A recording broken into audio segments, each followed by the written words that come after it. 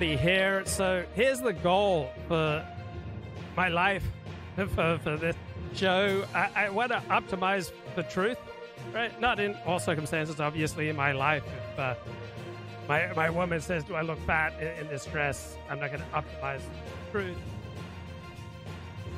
Whoa, in all sorts of social situations, it's not appropriate to optimize for truth. But in this situation where I'm just sharing my views of what's going on in the world, then I want to optimize for truth. That's not where the money is. That's not where the fame is.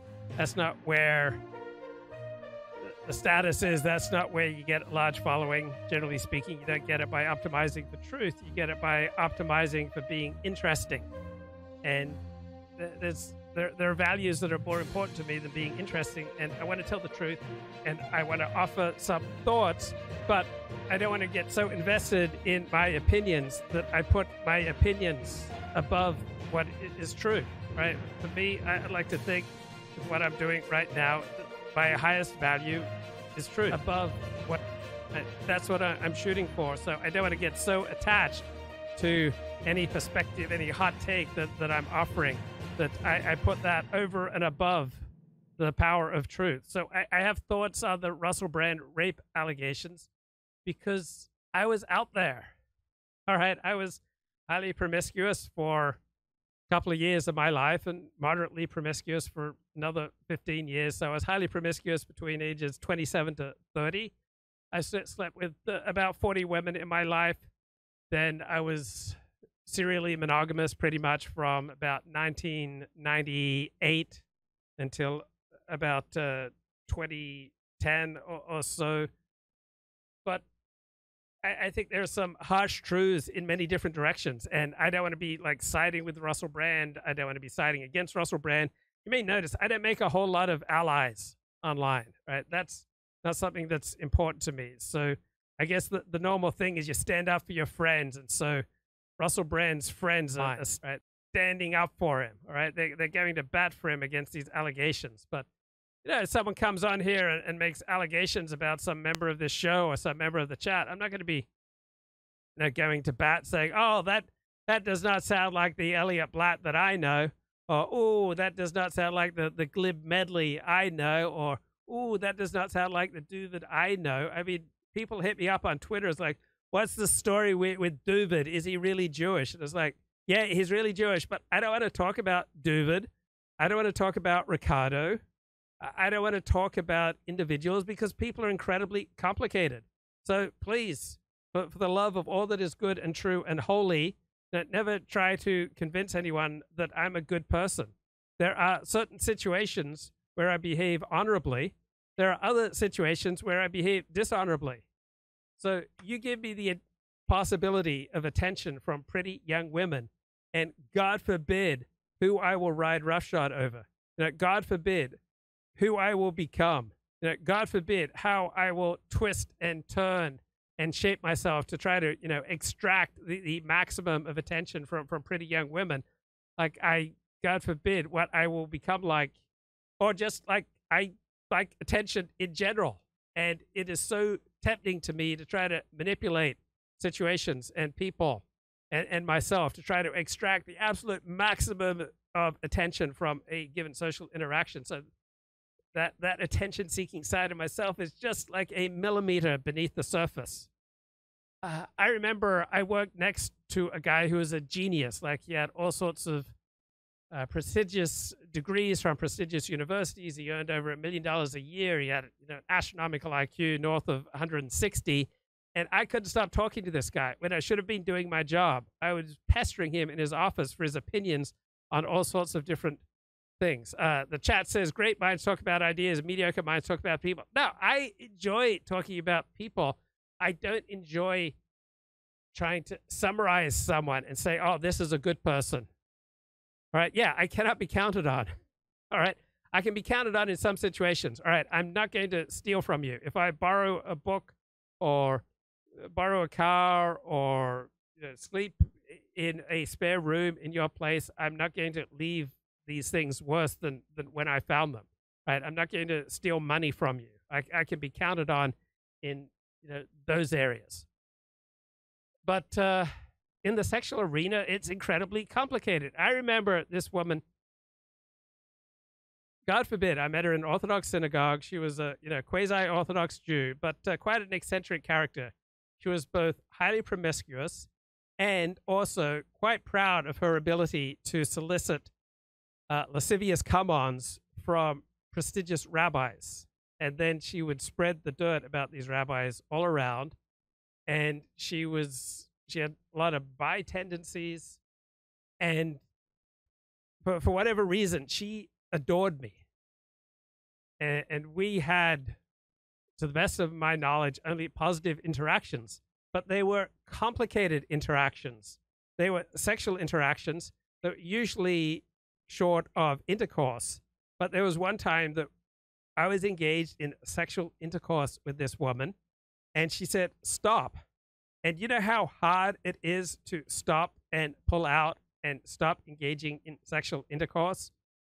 It was very difficult, but I did it. All right. I did it. I stopped. When women have told me, I think maybe 2 or 3 other times in my life, 3 or 4, 5 other times in my life, in the middle of sexual intercourse, women have told me stop. I have stopped. But God, it is hard. Now, sex outside of marriage and sex outside of some committed exclusive relationship frequently tends to have a sporting aspect to it. And it frequently tends to be a lot rougher than what I imagine marital sex is like. And people often get hurt emotionally and physically. So I'm not coming down on one side of the Russell Brand allegations, but I remember one girl talked about how she got a sore throat from being on the receiving end of oral sex from Russell Brand. Well, I've known women who were, I'll try to use discreet language here. Let's just call them professional sword swallowers. But then they perhaps retired from that, or they engaged in, say, some sword swallowing recreationally. And when they were ticked off with the bloke, right, they would complain that he had given them a sore throat from his vigorous thrusting. But these things are complicated. Like, pretty much all sex contains an element of violence, and sex also usually contains emotional vulnerability.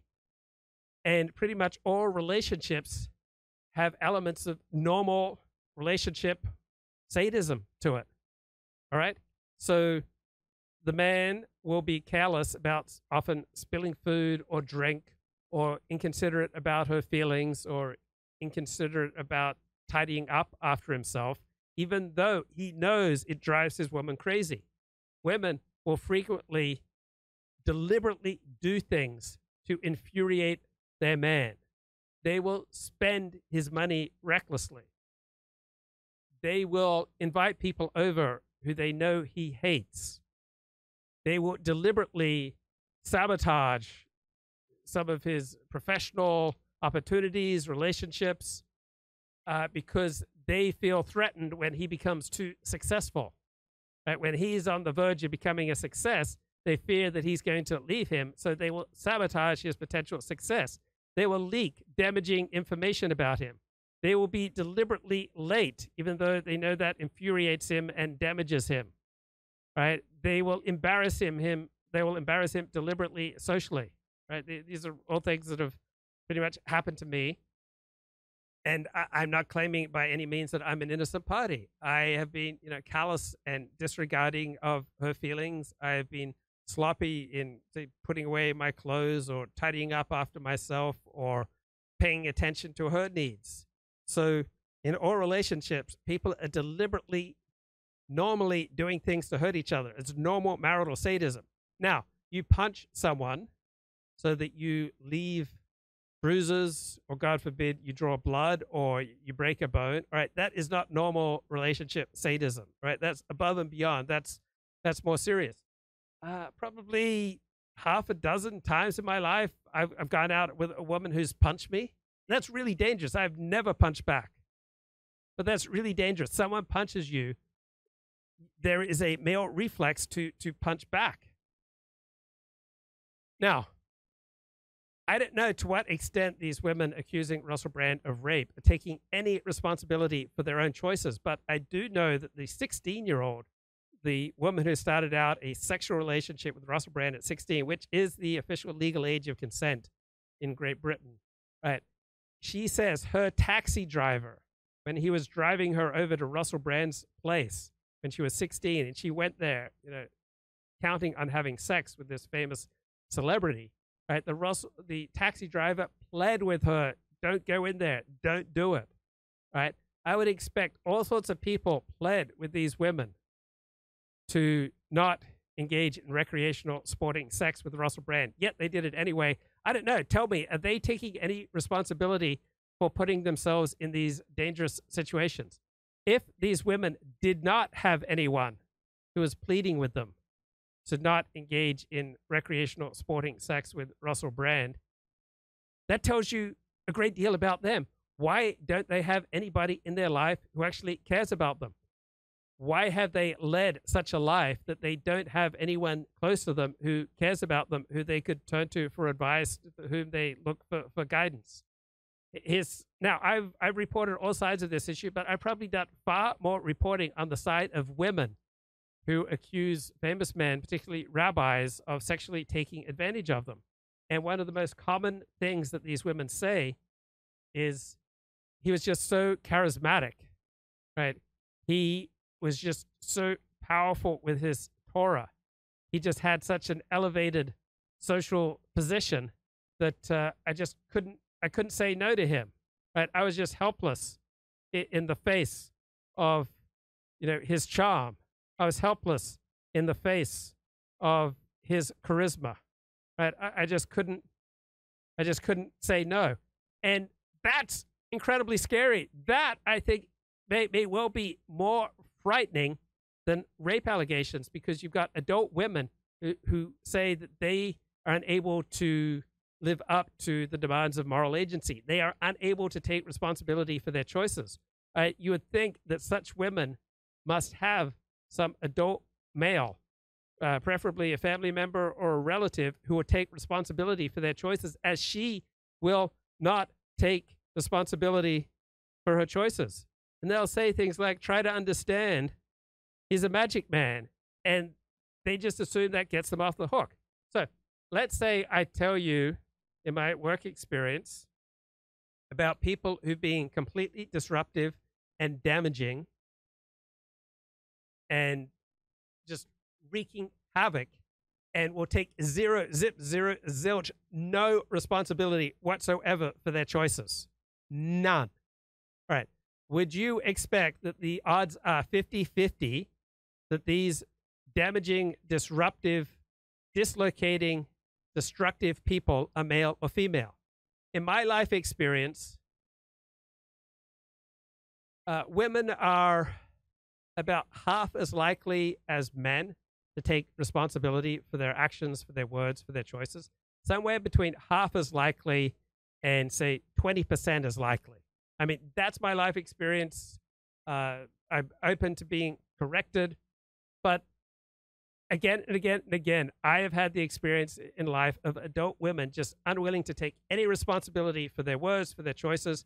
I frequently see women speak to men in a way that if a man spoke to a man that way, he'd get his face smashed in. But thank God, most women have not had the experience of being punched in the face, so they are much less responsible in their choices in life. Right? Almost all men have had the experience of being punched in the face, and this, I find, encourages taking responsibility and being aware of the consequences of your words and actions. So I know various women who would get into bed naked with men and then be shocked when these men that they knew that they had some kind of ongoing relationship with were dating, and then these men would force sexual intercourse on them, and they were shocked, and it would happen repeatedly with the same guy, right? He raped me here, and he raped me here, and he raped me here, and I broke up with him, and so I went over to his place to return his stuff, and he raped me again. Right? These are stories I hear. Right? So if what I'm saying has some truth to it, then you can understand why many people on the traditional end of the spectrum do not regard women as possessing the same level of moral agency and moral responsibility as men, not because they are inherently less valuable, that they are less made in the image of God, they are even less good, but for thousands of years, right, men have dominated women because men are so much more physically strong, and women have not had to take responsibility because usually there's a male family member, a male relative, or a member of their tribe who takes responsibility for their choices. So women having freedom of choice in how they conduct their adult lives is relatively new development. And so it shouldn't be surprising if it is indeed true that women are less likely to take responsibility and less likely to live up to the demands of moral agency as compared to men. So you can understand why many people on the traditional end of the spectrum do not expect moral agency from women. So there's a terrific David Deida book, The Way of the Superior Man. He makes the point you should not expect women to take responsibility for their choices. You don't want women who will take responsibility for their choices because they will not be feminine. You want a feminine woman, and the more feminine the woman, the less likely she is to take responsibility for her choices. That's David Deida. That's his argument in The Way of the Superior Man. I know this argument drives a ton of men, bonkers, just makes them furious. But I think the reason that they are so furious is because it has the ring of truth. So if you're trad and you don't regard women as possessing moral agency akin to the way that men do, how then do you regard women? You regard women then as a natural resource akin to flora and fauna, a natural resource that you want to provide for, that you want to protect, that you want to guide. Right? So that is a very common way of thinking on the traditional end of the spectrum, because we see as a result of sexual revolution, all sorts of women have gone out there and had sex that they then regret and then frequently call it rape, right? Sex that they regret, that they consented to at the time, but then later they call rape. And I'm not saying that this is true with the latest, Russell Brand allegations. I'm not supporting Russell Brand. I'm not supporting the women. I just want to follow the truth wherever it leads. I would not be shocked if there's a long unethical track record that Russell Brand has demonstrated in his relationships with women. Now, I entered a 12-step love addiction, sex addiction program myself in 2011. I do not have a proud track record in this degree. Basically, between 27 and about age 30, I basically tried to have all the legal sex that I could convince myself was moral and was upstanding. It was, nothing to be ashamed of. There was nothing that was damaging. But I just tried to get with a lot of women, and frequently I was uncouth, I was unsavory, I was antisocial, I did not conduct myself in a very upstanding manner, and I heard secondhand that I even made one woman cry because I was just so assertive in the way I cornered her in the kitchen at a Shabbat dinner and tried to make a move on her. Whew. All right, let me catch my breath, play a little Decoding the Gurus. He's become, in recent years, more relevant to us because in the, I think it was the 2013 or thereabouts election, where he was interviewed by a political journalist who's quite famous in the UK called Jeremy Paxman, and he strongly urged people not to vote. So he gave this impassioned call for people not to vote, and that led to him becoming a popular figure covered in the run-up to that election. And he eventually endorsed the left-wing Labour Party, but that was like a couple of days before the election. Anyway, he then subsequently went to a bunch of protests and wrote a book called Revolution, in which he outlined his political vision, such as it exists. And that was the situation a couple of years ago. And then more recently, he's essentially stepped back a little bit from commenting directly on politics, although he still does. But he's more now focused on advocating for a spiritual revolution. And and promoting spiritual and mental wellness. So a bit into the JP Sears sphere. Yeah. In listening to him, he really did strike me as someone who sort of sits halfway between JP Sears and Jordan Peterson, actually, because he's got the same kind of, scattergun stream of consciousness approach. Yeah, I think that's actually probably a really neat description of where he fits, like in between, because he is, as we'll see, he's a comedian, and I think a better comedian than JP Sears. Oh, yeah. But he has a lot of the Peterson like stream of conscious and making references to world religions or literature or psychological theory. So there's definitely a lot of overlap in those two kind of groups of gurus that he's in the middle of the Venn diagram of. Yeah, look, he's definitely quite well read, like Jordan Peterson, and is able to kind of cite a bunch of stuff through his streams of consciousness. Yeah. So, okay, maybe a good place. Okay, so this Decoding the Gurus episode is from the 21st of November 2020. The start would be the famous Paxman interview, to see the political position he was advocating a number of years ago. And then we can go and have a look at the more recent material and how his positions have changed or not. And we should probably say that the main talk that we're looking at this week is this interview with a kind of vegan health guru called Rich Roll, who is interviewing Russell Brand on his podcast. But we also looked at this short clip that he had on YouTube about who he's voting for in the UK election, just happened a couple of years back. So we're giving an update on his political views. Okay, so but before we get to the more recent stuff, here is him laying out his view about voting and politics in 2013. Voted in. Well, you that's say how that, they Jeremy, do it. but You like, can't even be asked to vote. It's quite a narrow prescriptive parameter that changes within the. In a democracy, that's how it works. Well, I don't think it's working very well, Jeremy. Given that the planet is being destroyed, given that there is economic disparity of a huge degree, what you're saying, there's no alternative. There's no alternative. No, I'm not just this saying that. system. I'm saying if you Brilliant. can't be asked to vote, why should we be asked to listen to your political point of view? You don't have to listen to my political point of view, but it's not that I'm not voting out of apathy. I'm not voting out of absolute indifference and weariness and exhaustion from the lies, treachery, deceit of the political class that has been going on for generations now, and which has now reached fever pitch, where we have a disenfranchised, disillusioned, despondent underclass that are not being represented. Okay, so Russell Brand has a way with words. I find it kind of icky even discussing him or discussing Andrew Tate, because what they both say is just so consistently stupid and just so distasteful that it's just kind of a dirty thing to even dive into these guys. Will Russell's brand be tarnished by these allegations? I suspect there are far worse things that are still to come, right? And I don't think people on the right are covering themselves in glory by going to bat for Russell Brand. This man, British comedian Russell Brand, who you probably recognize. You may know him from his stand-up career or roles in several Hollywood films. He's undoubtedly a very charismatic performer.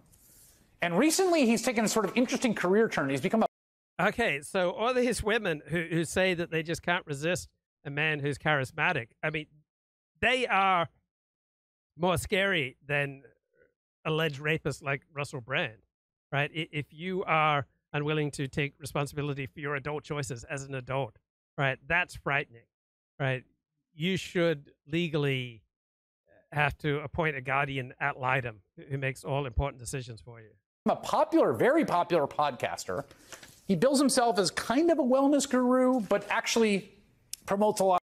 Well, he talks about being in recovery for sex addiction. So a lot of these famous figures who get into trouble for the way they've treated women, they have entered 12-step programs for sex addiction. Now, when you enter a 12-step program and you admit that you are powerless, that doesn't mean that you are then off the hook for everything you have done. That's simply an approach that allows you to come to terms with the enormity of the damage that you have wreaked without hating yourself, without wanting to destroy and obliterate yourself. So as you come to terms with the damage that you've wreaked, then by accepting that you didn't choose to be a sex addict, you then have the inner ability to manage your life and to start making amends for the damage that you've done. If you hate yourself for all the horrible things that you've done, it's a lot harder to turn your life around. So it was just so much easier for me to accept, hey, I didn't choose to be a sex addict. I didn't choose to be a debtor, an under-earner, a codependent, all these other emotional addictions, which I believe that I possess. That then enabled me to increasingly face up to the enormity of the damage that I have wreaked over the course of my life, and to begin to try to clean it up and to lead a more honorable life going forward. Right? I accept that I didn't deliberately choose to be an addict, but I accept that as I tried to do the best that I could at the time with the tools that I had my availability, and for many years I would try to deal with my anxiety through the pursuit of promiscuous sex. As I was trying to do the best I could to meet my needs with the tools that I had at my available, I caused harm to other people, and then I have responsibilities to try to ameliorate that harm. And it's only by coming to terms with the extent of harm that I've made and making a good faith effort to ameliorate the damage that I've caused that I can then become free of my disabling addictions. A lot of bogus ideas about everything from vaccines to climate change. And his whole shtick is part of this booming, enormous corner of the internet. I wouldn't even call it a corner anymore, occupied by people, audiences of people who are skeptical about institutions in general, often with very good reason, the government and big pharma, or globalists, as they call them. And the appeal of Russell Brand's particular shtick, although, again, a lot of other people are sort of in this game, is a fundamental issue of.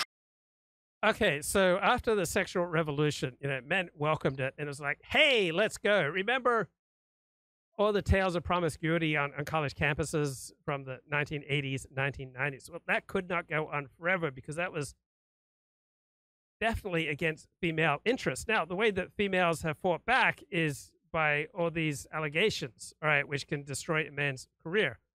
But the upshot, however unfair these allegations may be, the upshot is it's incredibly damaging and dangerous for a man's well-being and for a woman's well-being to engage in promiscuous sex. And so all these allegations, all these abilities that women display to destroy people's lives, often for what appears to be consensual sexual relations, that is fixing a problem that women are simply not cut out for recreational sex. And the sexual revolution, as we have known it since the 1960s, where it was A-OK for men to try to have as many sexual partners as they could legally get away with, all right, was really bad for women and for society, and you can make a case for men too. So we may not appreciate the means by which society and women are fighting back against what is male sexual nature, which is, in its essence, predatory, right? That is the basic testosterone-fueled drive by men to try to get it off with as many women as possible. That's bad for society and bad for women. So all these accusations of rape and bringing, men up before tribunals, where often on college campuses they don't get to face their accusers, yeah, completely on the face of it, completely unfair. And I appreciate the Trump administration's changing of the rules with regard to campus rape accusations, and I don't agree with the Biden administration's changing back to the Obama approach, where men did not have the opportunity to face their accusers. But still, the upshot is it's dangerous and bad for society and for women and for men to have a hedonistic, promiscuous culture where, hey, just, all the sex partners that you can get to consent, then just go for it. Well, that's very likely to be bad for you, for them, for society. So it's understandable that society will push back with the Me Too movement. So many of the Me Too movement accusations are absolutely legitimate, valid, glad to see the bad guys punished, humiliated, and in some cases put away. Many of the Me Too accusations seem bogus. But the upshot is there's now a much bigger price to pay for promiscuous sex for men. And that's probably a good thing for men, for women, and for society, even though the means by which we get to this place where it's increasingly dangerous to engage in a promiscuous sexual lifestyle, the means by which we get here, right, with many dubious Me Too accusations, all right, these means are not thrilling me, but the upshot is probably a good thing. Trust, right? You've got a lot of people out there across the world, different countries, the UK, here, a lot of places. You have people who are distrustful of traditional sources of knowledge or authority. Would these allegations against Russell Brand be getting the traction they are receiving if Russell's message was more consistent with the dominant narratives? Well, yes, and the answer is easy and clear, because so many male feminists in the media, like Harvey Weinstein identified as a male feminist. He was a big Hillary Clinton supporter. Almost all the major Me Too men who were called out in the news media and the entertainment industry were on the left, right? who were quite congenial with society's dominant narratives, and yet they were destroyed. Me Too is just a tactic to take out inconvenient personality. No, sometimes it's a tactic, but almost always there is a reality there. Harvey Weinstein behaved abominably. A lot of these men behaved abominably, and women were too scared to confront them. People were too scared to confront men behaving badly. Now, if a woman does not go to the police with a rape accusation soon after the putative rape took place, yes, she does lose considerable credibility, but that does not mean she's lying. It may mean that she's lying. Definitely means that she has less credibility than if she'd gone to the police directly. But I'm not for taking a partisan male or female approach to this. I'm not for taking a partisan pro Me Too or against Me Too, pro Russell Brand or against Russell Brand. Let's be open to truth from any source. And then figures like Russell Brand or Donald Trump using that distrust to their advantage. And they tell their audience, you're right. All those other people are lying to you. They can't be trusted. They're corrupt, rigged. I am the one to tell you the truth. I am the only one to tell you the truth. I am the only one you can trust. It's me, and that's it. They cultivate that distrust to remove any connection their audience has to other sources of information. That could be the so-called mainstream media or the establishment or the... Right, it's called epistemic sabotage, and he's right. Right, the right-wing pundit, live streamer, radio talk show host grift is to try to disparage other sources of information, set yourself up and your team up as the ultimate dispensers of truth, and much of the time this is bogus.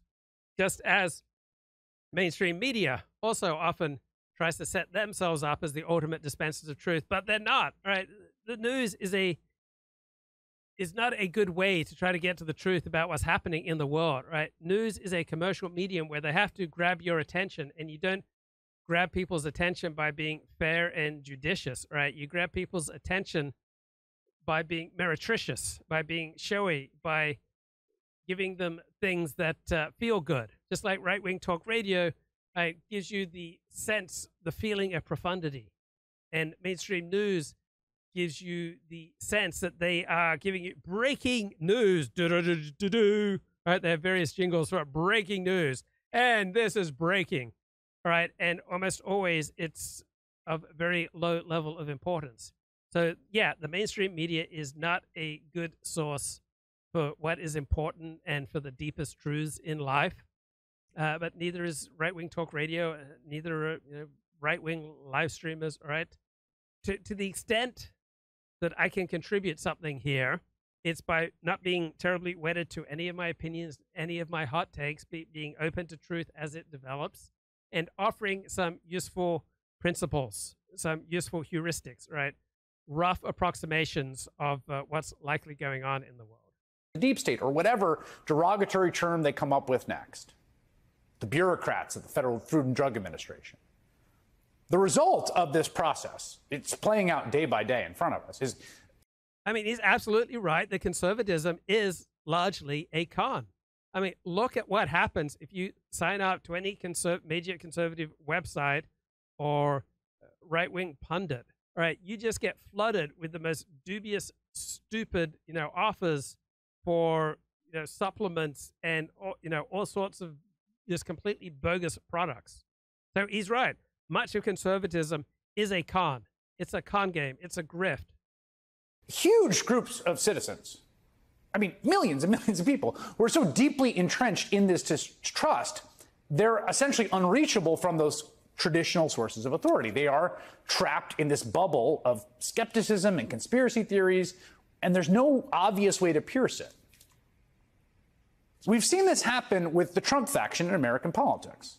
We talked about it a lot with regards to the cult of Fox News, convincing you, the viewers, they're the only real news source to trust, right? Their whole marketing thing is those. All right, Fox isn't convincing people by pulling the wool over their eyes. People who are not left-wing are looking for a source of news and entertainment, right? And Fox is basically it. So Fox is giving a substantial portion of the American public what it wants, right? It's not that Fox is manipulating people. Right? Fox is just giving people what they want. We weren't born yesterday. Right? That's one of the most useful insights I've read in the last few years. That book, Not Born Yesterday. We did not evolve to be gullible.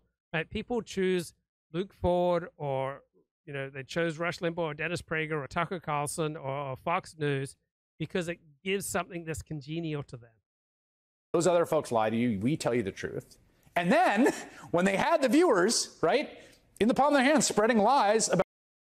And Elliot Blatt says, whose audience is larger, Chris Hayes or Russell Brand's? I'm not sure, but there's absolutely no connection between size of audience and the quality of what's being produced. Right? There's absolutely no connection between size of audience and telling the truth. There's no connection between size of audience and profundity. There's no connection between size of audience and doing good versus doing harm. About fraud after the 2020 election, for which they had to pay like $900 million. And Elliot says MSNBC is wholly dependent on advertising from Big Pharma. Which grift is more pernicious? Number one, it's not at all clear that MSNBC is any more dependent on Big Pharma than Fox. Right? Number two, they have a lot of other advertisers, far more than Big Pharma. Three, they also get fees from cable systems that carry them. So Big Pharma probably accounts for maybe 5%, 10% of their income. Now, does Big Pharma overall do more harm than good? Absolutely not. I think it's very clear that Big Pharma does far more good than harm. So if you want to take like a segment of American capitalism to denigrate, right, I think Big Pharma overall does more good than harm, even though most antidepressants, most SSRIs are not effective. I mean, I think Big Pharma does more good than harm when compared to, say, chiropractic. Right? Chiropractic does more harm than good. It is a much bigger con than Big Pharma. Give or take. Donald Trump uses the same dynamic to his own benefit all the time, right? And Glib Medley says, I haven't watched more than 10 minutes of Tucker Carlson since he went from Fox to Twitter. Yeah, I guess maybe I've watched a total of 20 minutes of Tucker Carlson since then. Repeating wild allegations about his prosecutions. He knows his audience has been conditioned to believe them. This one is part of his regular stump speech now. Right, and viewers of MSNBC are conditioned, are seeking out a left-wing perspective that makes them feel good. And there's no big difference here between Fox and MSNBC, between Donald Trump and Joe Biden in this regard. They want to take away my freedom because I will never let them take away your freedom. It's very simple. They want to silence me because I will never let them silence you. In the end, they're not after me, they're after... Remember, the big they, the capital T they, it's because they, who are untrustworthy, are mad at me for telling the truth about them. I like Chris Hayes. Right, I don't like him 100% of the time, but for a left-wing pundit, I find that he provides more value than any other left-wing pundit on cable TV news of which I'm aware. I'm mainly thinking about some of his tweets and some of his articles in the New Yorker. And we're seeing another example of this in the wake of these allegations against Russell Brand. Allegations of rape, of sexual assault, allegations of abuse. The findings come from a joint investigation by 3 UK news outlets, the Sunday Times. I mean, honestly, just look at Russell Brand. I mean, you're surprised by any of these allegations? I'm not. I mean, they seem to have the ring of truth. I suspect that there's a lot more, bad behavior by Russell Brand that we don't know about yet. But do women take any responsibility for choosing these bad boys? Right? Russell Brand did not kidnap any of these women. He did not, to the best of my knowledge, point a gun at them. Right? They all chose to play with Russell Brand. Right? They burned the coal, and now they have to pay the toll. Times and Channel 4 dispatches. They spoke with 4 women who have alleged sexual assaults between 2006 and 2013, including one who was just 16 years old when she says Brand began a relationship with her. That was the age of consent in the UK at the time, I should note. She recounts how he would send a car to her school to take her out of lessons to his home. But he didn't do this at the point of a gun. This is what she chose. That's the legal age of consent. I don't see a huge difference between a legal age of consent of 16 or 18. Like, I couldn't get upset either way about whichever age of consent that a society wants to choose. Right? From a Jewish perspective, you are responsible for your choices after the age of bar mitzvah, which is 13. Now, when given a chance to reply to these allegations, Brand's lawyers told those news outlets that their client believes there is a, quote, deeply concerning agenda to all this, namely the fact that he is an alternative media broadcaster competing. Right. The number of times that the Me Too movement has gone after left-wing, male feminists, right? People on the left who are big in the news media and big in the entertainment industry who echo, dominant mainstream media narratives. Right. This is just a completely bogus line of argument by Russell Brand, and anyone who buys into it is just absolutely desperate and removed from reality that someone just absolutely attached to a victimhood mentality. It's like a substantial part of my audience believes that we in the United States right now are living under communism. And a substantial part of my audience believes that there's no substantial difference in the freedom allowed in the United States and what's allowed in North Korea and China. And that is bizarre, but a substantial part of my audience, this is not a judgment on them, this is just a description, are absolute losers, right? Under owners, people living in the cave, people, unable to form and sustain healthy relationships with friends, family, community, build a career, and they don't want to take responsibility for their own poor choices. They don't want to face up to the fact that they are failing in life. It's much easier to say, oh, it's this communist system that we live under. And the communists are just trying to take Russell Brand because he's exposing the communism that is, subverting our vital bodily fluids. With the mainstream media. And then Brand himself released a video statement saying his relationships were, quote, always consensual, that he absolutely refutes the allegation. Okay, when you have, hundreds of sexual relationships, I mean, these things, from my own, burst of promiscuity, these things get incredibly complicated. I mean, there was a period in my life where I was frequently appearing on TV, and I thought there was nothing more exciting than for women to hit me up, and I'd go meet them, and to see, what would be the shortest period of time between meeting them and starting sex. And I think my experience, it was about an hour. Old-fashioned gentlemen, I'd talk to them for at least an hour, and then we'd go off to the races.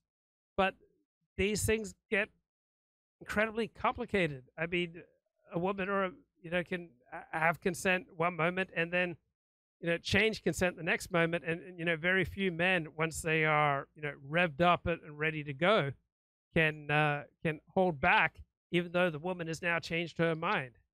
And particularly with the adulation that you get with the level of celebrity that people like Russell Brand have achieved, right? It would make sense that there'd be a lot of damaged women in their wake.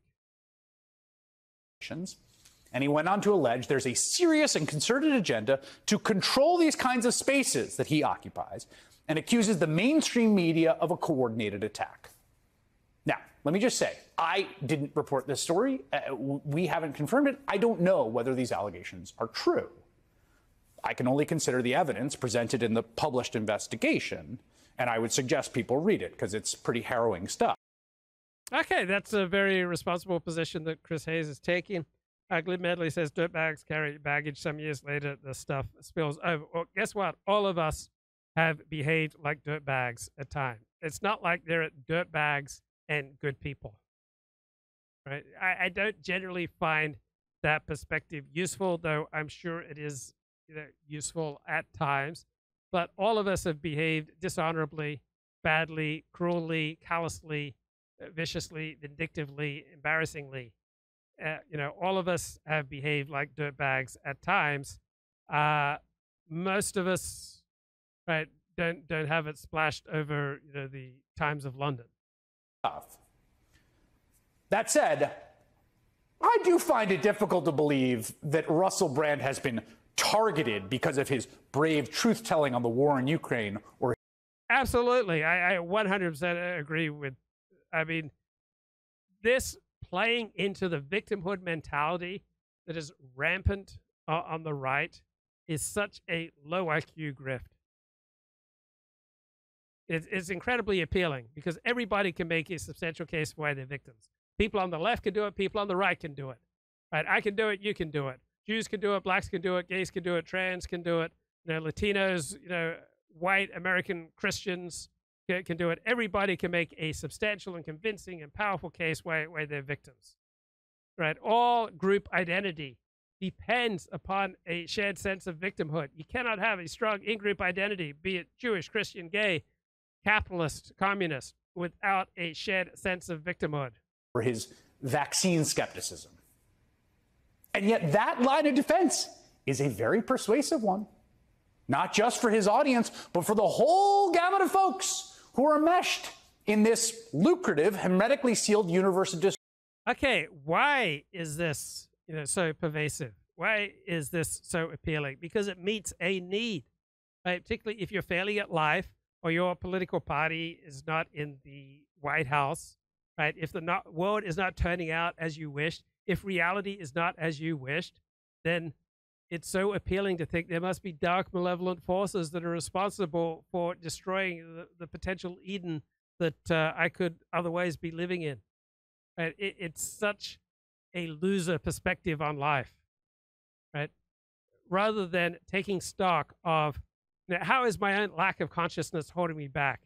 How's my own lack of consciousness about the effect of my words, the effect of my dress, the effect of my behavior, the effect of the quality of my work? Do I take my trash as the building, say, instructs and put it in a plastic bag and tie it up before putting it in the dumpster? Or do I just dump my trash in there so that then flies gather and bad smells gather and it causes harm to other people in the apartment building? Right? Do I follow recommended laundry hours, or do I just do my laundry any old time and I don't care about the effect of my choices on other people? Do I show up for my volunteer commitments? Right? Do I show up for my 12-step commitments? Do I do the tasks that were assigned to me by my boss? Do I follow through with the commitments I made to a client? Do I follow through with commitments that I make to friends? Am I considerate of how my choices are affecting other people? Right? Am I conducting myself with integrity? Right? Am I trying to hide, vast swaths of my life? And these are very painful, challenging, disturbing, confronting questions, and people would rather avoid them, rather just kind of sleepwalk through life and blame their problems on these dark, outside, sinister forces like the mainstream media conspiring to taking down a brave truth teller like Russell Brand. Distrust and disinformation. And a lot of them, shocker, are expressing their solidarity with Russell Brand. Fired cable news host Tucker Carlson wrote, "Criticize the drug." Right. Everyone who does what I do, pretty much, who's successful, forms all sorts of alliances and are then highly reluctant to criticize anyone in their online friend or alliance structure. I mean, that is the path for career success, live streaming success, pundit success, is that you form alliances and then you form common causes and you fight together. But you do that at the cost of truth. Like, I believe that I am committed to optimizing for truth. If I optimize for truth, then I cannot form these type of alliances. I cannot betray my pursuit of truth to make, convenient alliances with, like-minded fellows who could, benefit me personally and professionally. Companies question the war in Ukraine, and you can be pretty sure this is going to happen. Far-right conspiracy theorist Alex Jones echoed that claim, saying the allegations suddenly appeared after Brand came out against the New World Order. And right-wing influencer, self-proclaimed misogynist Andrew Tate, who you may know was recently charged with rape and human trafficking, called the allegations against Brand a, quote, matrix attack. Conservative pundit Ben Shapiro called the timing suspicious, saying that Brand was being targeted for political views. Even the owner of X, Elon Musk, declared his support, writing, quote, That man is not evil. Okay, anyone who's just declaring support for Russell Brand, like all those blokes just did, lacks integrity, right? They're not people who optimize for truth. It's like a perfect who's who list. It's exactly who you would think. It's exactly the people doing the... He's absolutely right. Right? This lefty is 100% correct here. And all those people on the right who are just going public with their support for Russell Brand are just showing their own lack of interest in the truth. Sometimes the lefties are right and the righties are wrong. This is one of them. The same thing. All of these people, who are all just a single node in a network away from Donald Trump, function within the same ecosystem that combines extreme skepticism bordering on nihilism for institutions like the law or the media. Laponia says, when the Matrix comes after 40, we will be there to support him blindly. Hey, do not support me blindly. Like, say, oh, this particular allegation doesn't seem to ring true, but, you know, this is a performance, all right? This is not, you know, who I just necessarily really am in real life. You're just seeing, you know, a tiny segment of my life. I'm a, you know, complicated guy with, you know, tremendous large number of vulnerabilities, and there are all sorts of situations that that do not, you know, rebound to my credit if I happen to enter them. Like, to the extent that I can lead an honorable life is because I seek to avoid those situations where I make a total ass of myself. With just total gullibility towards the supposed anti-establishment truth tellers. I mean, why would Russell Brand lie? Why would Andrew Tate lie? They seem trustworthy. It's a complete inversion. And how you get real information to the folks that trust them without them just dismissing it out of hand, it's... Okay, Chris Hayes, get the point. Some good solid points there. All right, yeah, Decoding the Gurus did a nice show on Russell Brand 3 years ago. Clips for this because I found myself becoming kind of mesmerized by his talk like that. It's almost all like that, where I can't really follow what he's saying really, and it just sort of washes over you a little bit like Jordan Peterson. So, but I tried to stop and say, okay, so what exactly is he saying? Well, he starts off talking about how it's bad to have, you know, very sort of narrow ideas and not sort of, you know, have that broader focus. And he uses, you know, actual physical perception and psychophysics as an analogy to illustrate that, and then says, but that's not working. So I presume he's referring to the narrow sort of focus with ideas. Welcome to Elliot Blatt. What's going on, bro? Blessings, bro. Welcome back, man. What a pleasant surprise. Yeah, I haven't been sick. You know, I've been in great health. I've just been getting up at 2 or 3 a.m. pretty much every day, going through my archives and pulling out my best blog posts and trying to improve them. But then if you get up at 2 or 3 a.m., then, you know, come 6 p.m., that's the equivalent of, you know, 11 p.m. if you get up at 7 a.m. So, yeah, I'm usually wiped come 6 p.m. Oh, okay. So did you find this whole process introspective? Yes, I found it painful. There's just so much stuff on my blog that embarrasses me, that makes me feel appalled, that is just shoddy, sloppy, gratuitously offensive, attention-seeking, grandiose, absurd, badly argued, poor command of facts. Just so much of what I have put out there in public I don't feel good about. I mean, just an avalanche of crap. It's a pretty harsh assessment, man. There was some good stuff too, but that avalanche of crap that I've experienced over the past 2 months. And some were good blog posts. Yeah. I mean, they weren't horrible. I guess. So, well, you know, in your absence, Luke, I've been on sort of a little journey myself. I've been doing two new things. One, I've been consuming a lot of this Sam Bankman. Yeah, Sam Bankman-Fried. Yeah. Yeah. So he's no, not Bankman. Vankin.